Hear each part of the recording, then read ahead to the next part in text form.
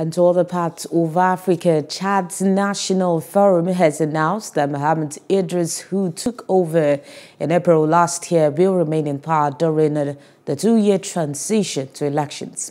At a ceremony boycotted by opposition members, leading armed rebel groups and civil society organizations, the Transitional Military Council, which had ruled the country for the past 18 months, was formally dissolved.